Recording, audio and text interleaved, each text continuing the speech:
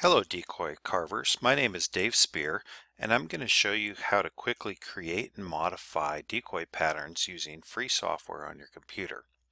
Now there's a lot of information to cover here, so I've broken this up into several segments, and in this first segment I just want to show you why I do this on the computer and how powerful it is. So here I am, I'm stuck in a conference call. I've got this decoy pattern and I'd like to do, say, a funky merganser. So I just kind of drag some stuff around here. Boy, that is pretty funky, isn't it? Drag some stuff around here and just kind of make this thing be whatever I want it to be. And all my curves are basically nice and smooth. They're perfect. Whether or not it's your style is a whole nother discussion. So I kind of mess with his head a little bit. Let's go to the upper mandible here, and let's take what was a widgeon and make it sort of look like a merganser. Throw a couple of guides down here.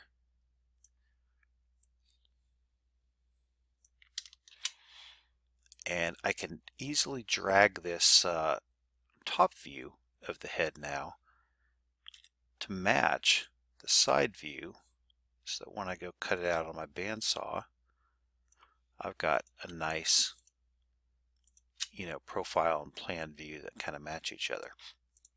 Now, I'm not going to, in this quick intro here, I'm not really worried about getting any of this perfect. I'm just kind of showing you the power of the software itself. So there's one quick example. So another thing we could do is, let's say we go back to our original widgeon here, and let's say that we want to turn it into a sipper. We want to lean the head forward, move the body pattern.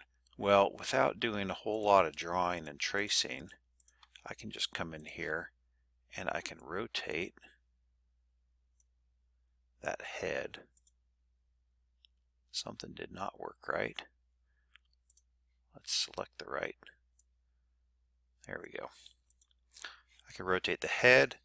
I can move it.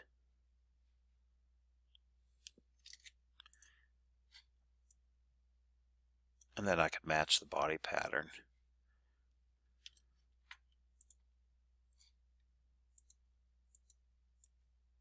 To the head. Now, again, obviously this is far from perfect, but it just gives you an idea of what we can do. So the name of the software is Gimp. You go to gimp.org, and when you get to the home page, you just find the download button or go to the downloads menu over here. They may move it around by the time you watch this video. This software is totally free. You don't need to pay anything. You don't need to register it. It is basically a less powerful version of Photoshop. It still has a lot of power, and I use it to edit my images of hunting and decoys and whatever to put up on the web. So if you're interested in doing this, download the software. In the next parts, what we're going to do is I'm going to show you in the next video. What I'm going to do is show you exactly how I took this widgeon picture and turned it into the body pattern. I'm not going to do the head in the next video. That's going to take quite a bit of time, but I'm going to kind of introduce you to the software, show you how to create those nodes that you just saw me dragging around, show you how to save things, and just basically how it works. So if you're interested in learning how to do this, stick around.